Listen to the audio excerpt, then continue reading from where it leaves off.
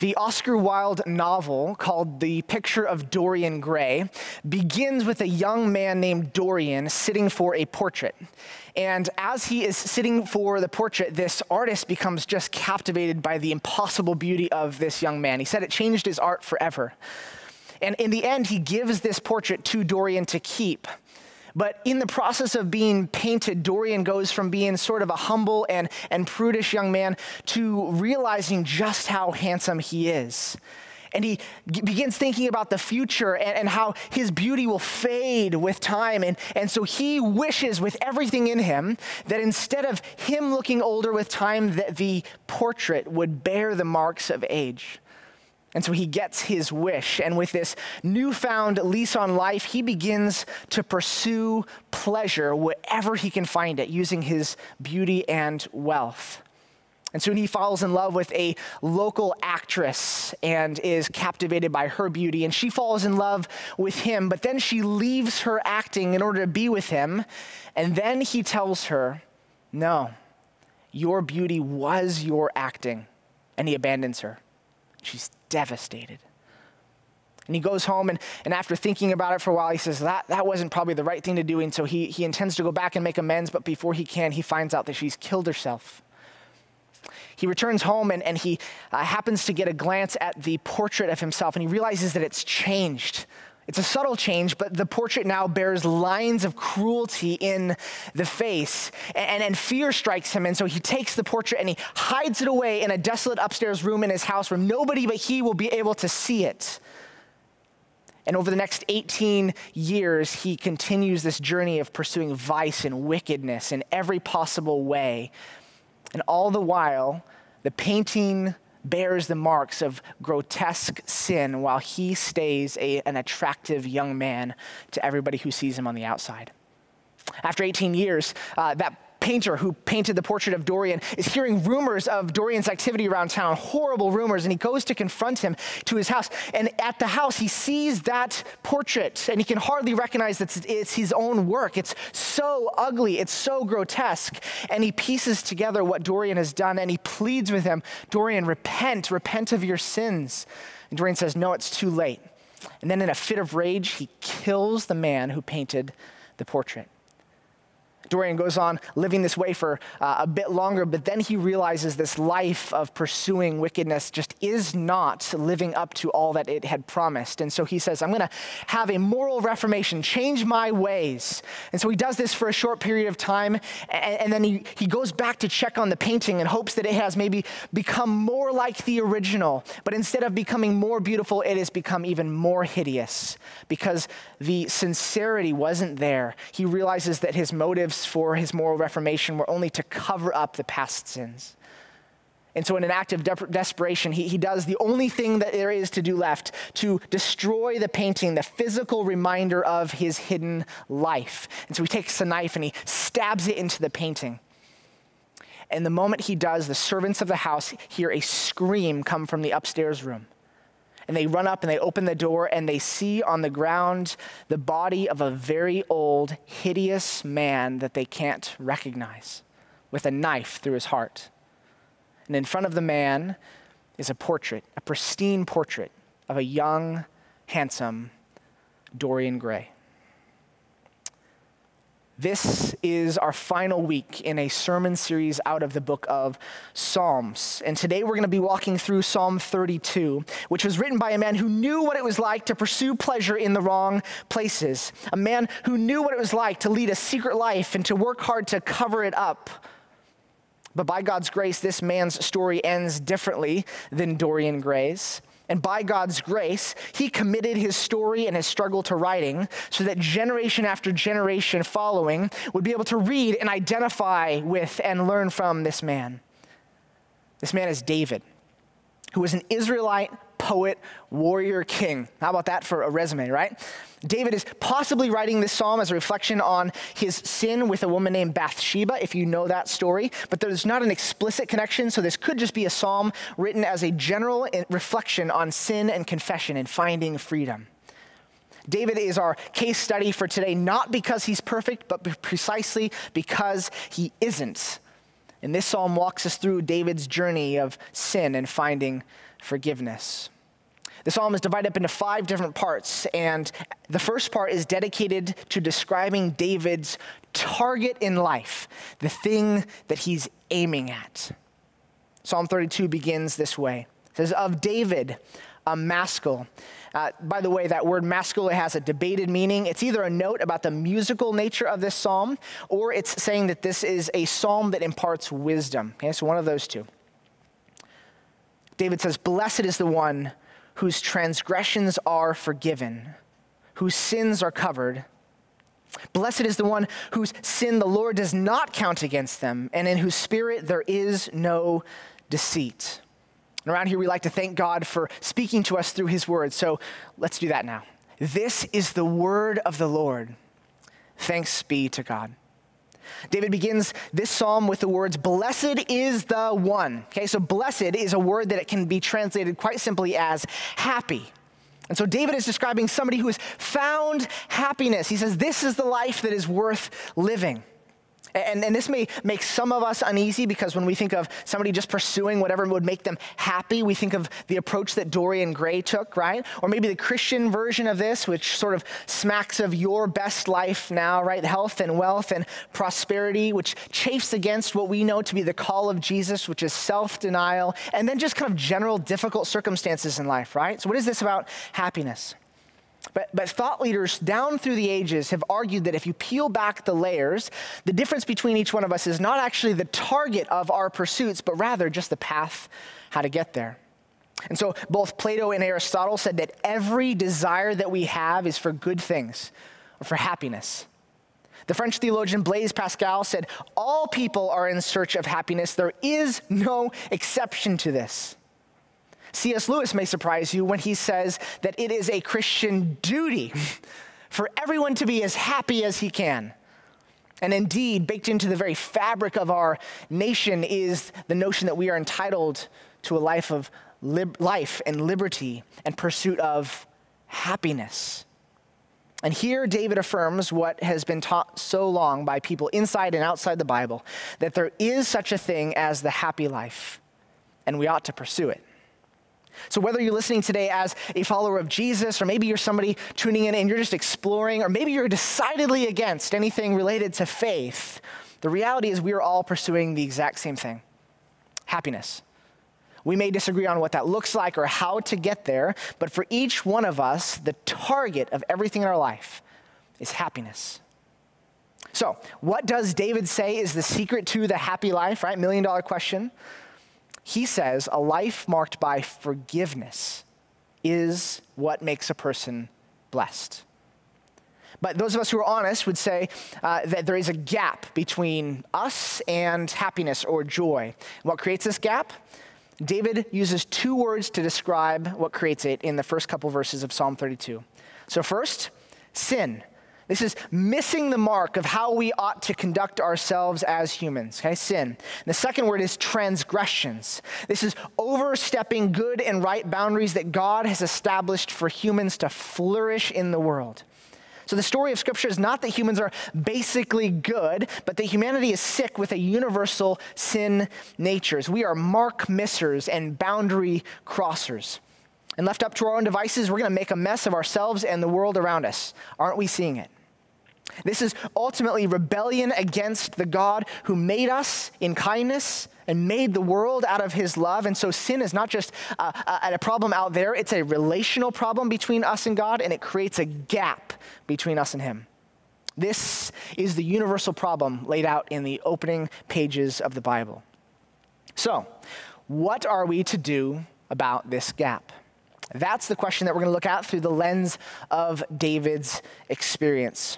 Faced with the gap of his own sin, David describes the temptation that every single one of us feels when we sin, which is to hide it.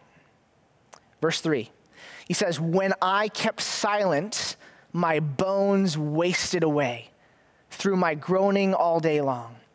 For day and night your hand was heavy on me. My strength was sapped as in the heat of summer. So David is painting for us a before picture in his journey, right? This is the bondage of secrecy. This is somebody who has bought into the lie that living in the darkness is better and is now experiencing the agony of living a secret life. So you can indeed live a life of secret sin. Some of you are doing it right now. But what happens when we let that carry on? Inevitably, some combination of three things will happen. Number one, in all likelihood, eventually your sin will be found out, okay? So at one point in time, David, he used his kingly power. He set his sights on a woman, used his kingly power to bring her to him. She was a married woman. Her name was Bathsheba.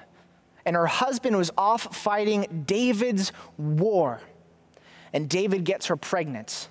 And then he brings Uriah back from battle to try to time it to make it look like the father is Uriah. And when that doesn't work, he puts Uriah smack in the middle of a battle that he knows will get him killed. So in short order, David commits adultery and then murder. And then David is approached by this man named Nathan. And in what could be a scene straight out of a Jerry Springer episode, David's sin is called out. It's exposed. The further ingrown a sin gets, the more effort it takes to maintain the lie, and then the web of lies after that. And the reality is, eventually, it will catch up with you, and you will be stuck with some really painful consequences. Some of you know somebody who's gone through that. Some of you are that person who's gone through that. Second possibility, your life might just become miserable. Okay? The Spirit of God may work in you in such a way that your bones feel like they're wasting away, as David says, right? Your energy might be sapped. You might live with a constant low-grade anxiety, like there's a heavy hand weighing upon you. But this discomfort and this agony is actually a mercy. You see, God's universal gift to mankind is this thing called a conscience. And our conscience is often what God uses to get our attention. And so we can't sleep and we can't eat. We lose our appetite. We experience the stress and anxiety of living a life of secrecy and duplicity. Third possibility, and actually the most dangerous possibility of all, is that your soul might just become bent in the wrong direction. Okay, so verse 2 says, "Blessed is the one in whose spirit there is no deceit." When we keep our sin hidden, deception begins to take root. There's obviously deception towards other people, right? We put up a portrait of ourselves that doesn't actually mirror who we are on the inside. But even more dangerously, self-deception begins to take root. This is when you lie to yourself. You begin to believe your own lies. And if you cling to your secret sin long enough, the reality is your heart will become callous to the things in life that matter most, which is intimacy and love and joy. Dorian Gray experiences a really horrible combination of all three of these things, right? So his sin is found out, his life is miserable, and by the end of the story, his soul is bent, it's warped under the weight of deception and guilt. None of these are good options for somebody pursuing the happy life, right? So what gives? For those of you who are experiencing the agony of living a secret life, I want you to know that there is a better way forward. And that's what the next part of David's story is all about. He reaches a turning point. Verse 5. He says, "Then I acknowledged my sin to you." He's talking to God. "I did not cover up my iniquity. I said, I will confess my transgressions to the Lord, and you forgave the guilt of my sin." This is the turning point in David's journey, right? There's a before, and then there's an after, and there's a turning point in the middle, and this turning point is called confession. Confession is the act that breaks the power and cycle of sin. Okay, so sin loves to grow in the dark, and confession is the act of dragging it out into the light. This is precisely what Dorian Gray never did. Confession is uncovering your sin and naming your sin to the people who've been affected by it. This is always God, but it oftentimes includes other people around you. So as you look at your life, friends, today, what is it that you tend to cover up? What is it that you're covering up right now? Is it lying to your parents? Is it cheating on schoolwork for those of you who are in school? Is it some sort of secret, hidden addiction or habit that has you wrapped around its finger? It's alcohol, it's pornography, it's overeating.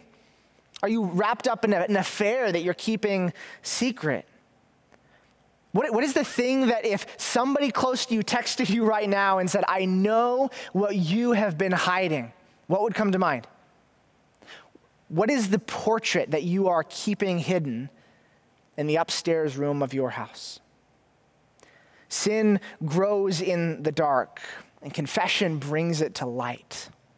And that's what David does. And when he does, his entire situation changes, right? So after he sins, he covers up his sin. He's silent about it. God's hand is heavy upon it. It feels like his bones are wasting away. And then he reaches this point where he confesses.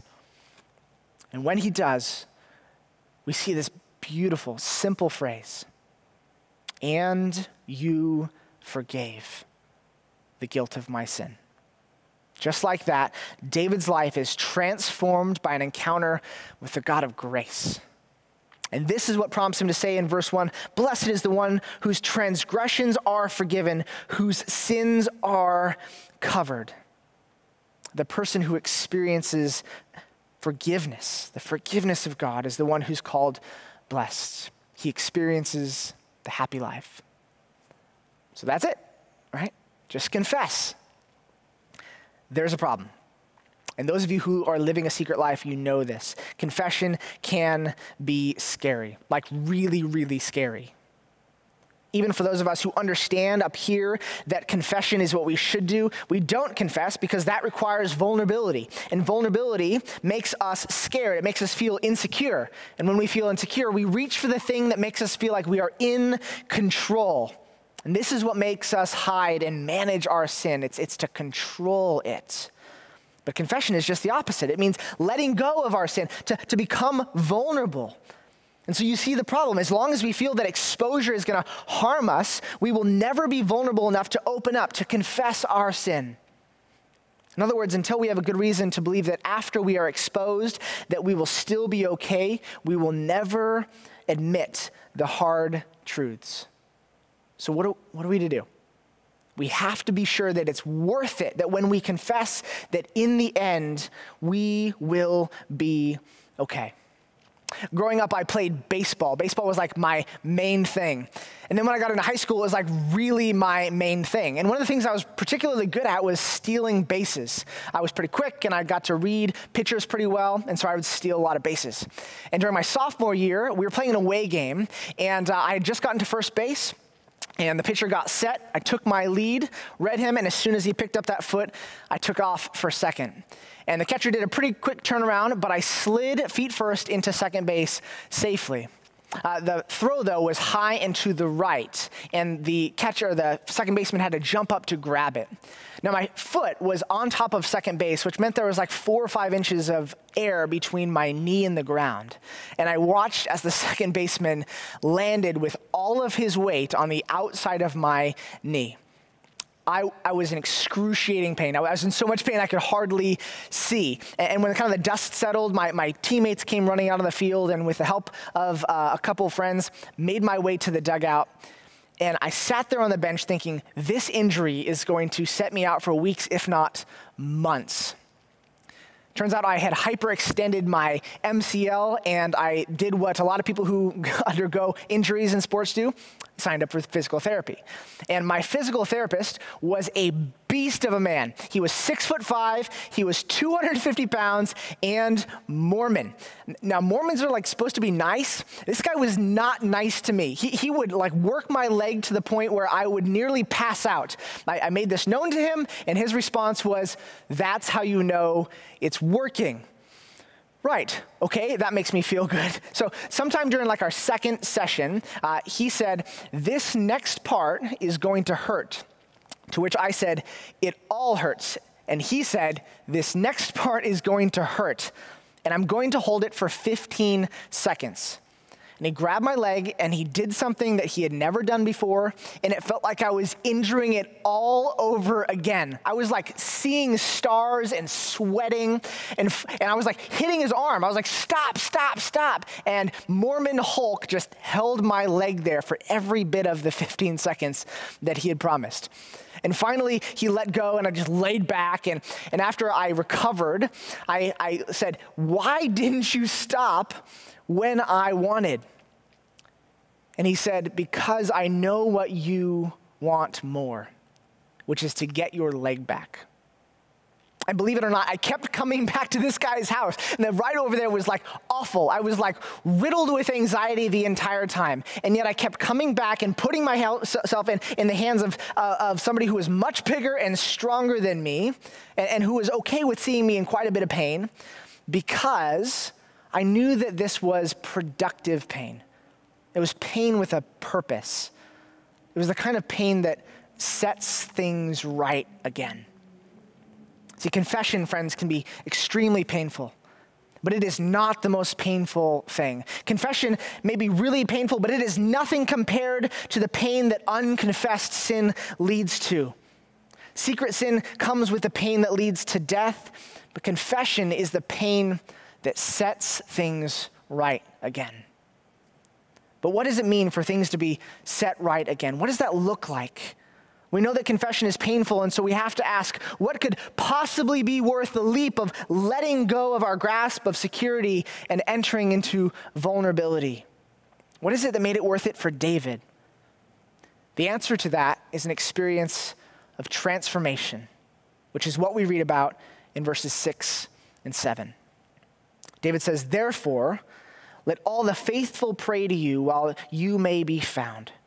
Surely the rising of the mighty waters will not reach them. You are my hiding place. You will protect me from trouble and surround me with songs of deliverance. See, in these verses, you see David has a transformed relationship with God. Earlier, David described God's heavy hand on him, and God's nearness to him felt like his bones were wasting away. So David's response was to run and hide, right?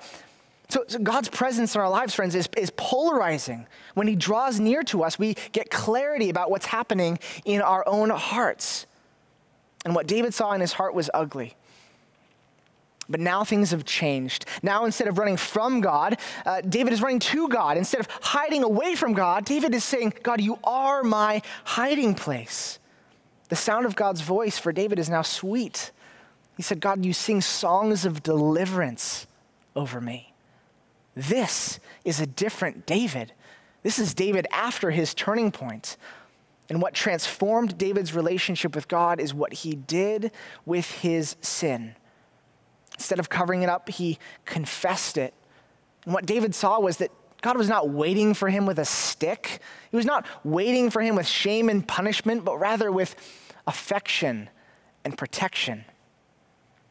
Like many of you listening, I have personally experienced living under the weight of hidden sin and shame. What it's like to feel like you're living a double life, constantly looking over your shoulder and wondering, am I going to be found out? But I've also experienced the freedom of living in the light, knowing that I've laid my sin before God and before other people, having confessed and said, I'm not going to live a charade anymore. And I'm telling you, when you don't live under the weight of shame and anxiety, everything in life is better. There's true life to be found in walking in light and closeness with God. Some of you have resisted bringing your sin into the light because that every time you fall on your face, that you mess up, you white knuckle it. You tell yourself, I'm just going to do better from here on out. But here's the problem with that. Number one, that rarely actually works in the long run. And number two, even when it does, you will still not get the joy you are looking for. And here's why. Because the gap between you and joy is the gap between you and God, which means that if your plan to achieve joy does not include God, then you will miss the target every time. If you are white-knuckling your way to self-righteousness over here while keeping God over here, you will never experience the joy that you are looking for. You see, the problem is it's actually not sin itself. It's the gap that sin creates. And this is an important distinction because for some of us, our end goal right now is to just live a more moral life, just to sin less. But the problem with this is that you can live a more moral life and still be far from God. This is the older son and the prodigal son story, right? You can stay close to home, as it were, and still be distant from the Father.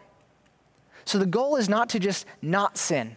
God is not just the means by which we get forgiveness. God gets us forgiveness, but friends, forgiveness gets us God. And when you get God, you get joy.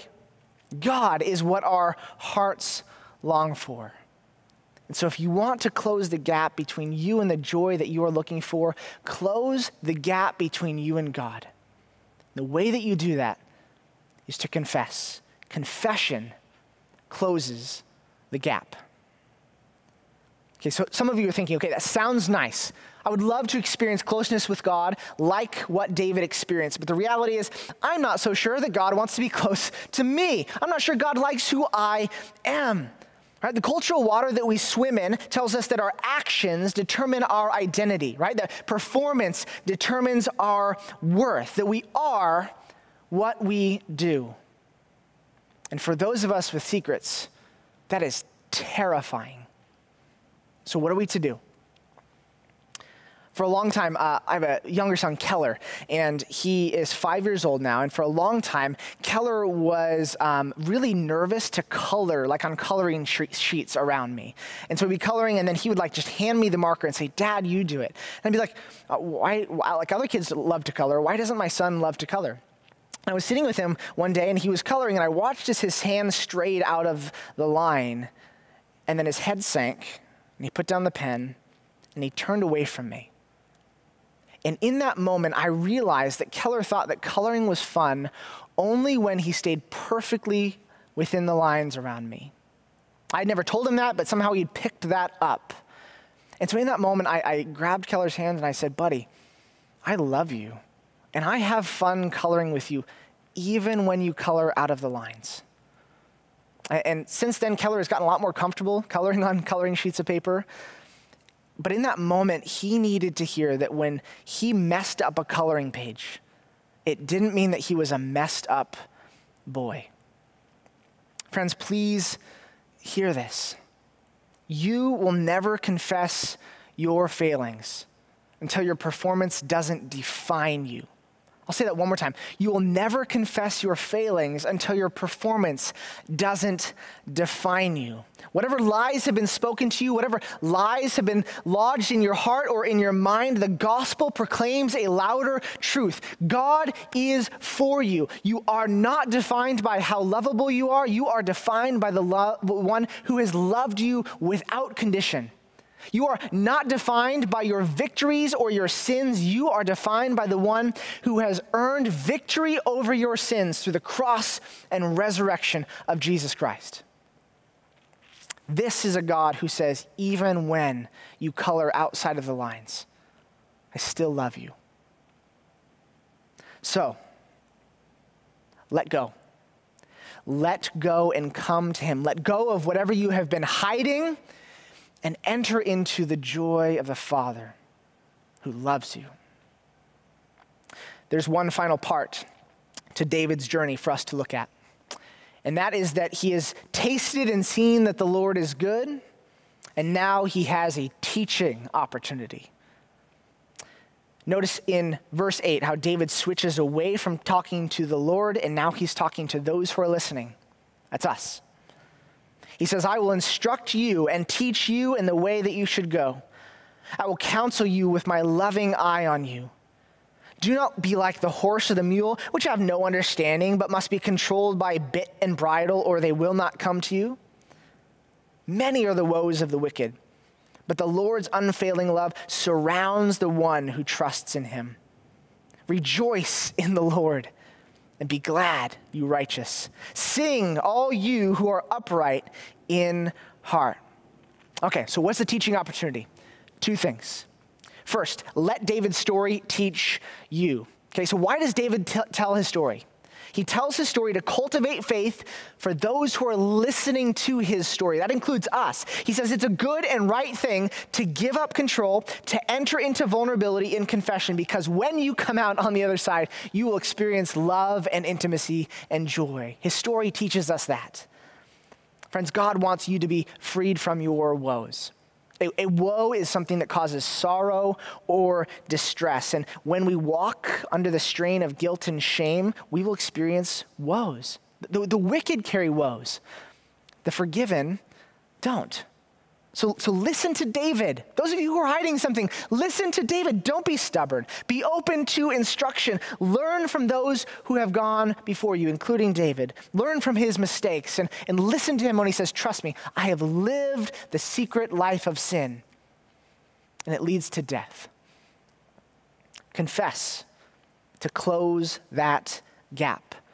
And if you're not somebody who's ever trusted in Jesus, then confess for the first time. Trust in Jesus. Repent of your sin. Say, Jesus, you are better. See, Jesus took your guilt and shame at the cross so that you might be freed from the weight of guilt and shame, so that you could experience a transformation in your relationship with God. So drop the pretenses. Come into the light. Trust in this Jesus who lived in your place and died in your place. Receive the forgiveness he offers and walk in the joy of a Savior. For those of you who have been following Jesus, you are following Jesus. For you, this means keep short accounts. Keep short accounts. Don't let the gap remain for any period of time. Confess quickly. And I know confession is not fun. I have routines and rhythms built into my daily life to confess, repent, because I know that confession is not fun. So I begin every day with a structured prayer time. And in that structured prayer time, there's a time for confession where I look back at the last 24 hours and I say, God, how in my thoughts and words and actions have I sinned? And I confess those to God. I have an accountability partner, and we ask each other hard questions on a regular basis. My wife and I, my wife Kasha, we every day, built into our routine, there's a time where we say, here's how I have sinned today. I'm going to own it. I'm going to name it. I'm going to own it. And I'm going to ask for forgiveness. Will you forgive me? And to model this for our kids, every night at dinner time, when we pray, we have a structured prayer time that says, please, and I'm sorry, and thank you. You've heard this prayer around Christ community, and we do that at dinner time so that every day we model for our kids, mom and dad, saying, I'm in need of grace too. I'm sorry, God. Would you forgive me? Confession is not fun. Until you build in disciplines in your daily life, it probably is not going to happen. So go ahead and do it. So let David's story teach you. Second, let your story teach others. Okay, so some of you have experienced this transformation, right? You've experienced the transition from living in darkness to now light. You know firsthand what it's like to live in that victory. You don't have to look over your shoulders. You don't have to hide. You don't have to live in constant anxiety over being found out. You've experienced the goodness of Jesus and the truth of his promise when he says, the one whom the Son sets free is free indeed. And your response today may just be celebrate that, rejoice in your Savior. But it also might be to share your story. Okay, so look at what David is doing in this psalm. He's saying, I'm making my story into a public declaration of praise so that other people can hear it. And friends who are walking in victory, there are people around you in your life, maybe even sitting around you right now, maybe in your neighborhood or your community group or your workplace, who are living a life of secret sin. And they are wondering, they can't imagine a world in which their story ends well, and so they keep it hidden. They need to hear your story. They need to see that this confession thing works. They need to see that the recovery is worth the physical therapy. They need a sweet song of deliverance. And maybe, friends, maybe the song of deliverance that the Lord wants to sing over them is your story. So share it. David concludes Psalm 32 with one of the most common and one of my favorite commands in all of Scripture, which is this: rejoice in the Lord and be glad, you righteous. Sing, all you who are upright in heart. Right? So this is the bookend to verse 1 when he said, blessed is the one whose transgressions are forgiven. After all, what is it that happy people do? They rejoice. They sing. And in just a moment, you'll have a chance to do just that. God's command to you, friends, is to rejoice. His desire for you is that you would find and take hold of a life of joy. And this joy is to be found in the God who loves you. And confession will close that gap. Let's pray. God, thank you for your love and your faithfulness to us who are not deserving. God, thank you for your kindness, which leads us to repentance. We thank you for the promise of abundant life in Jesus. May we take a hold of the good news, responding in repentance and faith, and see that the prize of Jesus is worth the pain of confession. God, may those of us who have been hiding begin walking in the light. And may those of us who are walking in the light use our stories to point to your goodness and grace. We love you. And we pray in the powerful name of Jesus. Amen.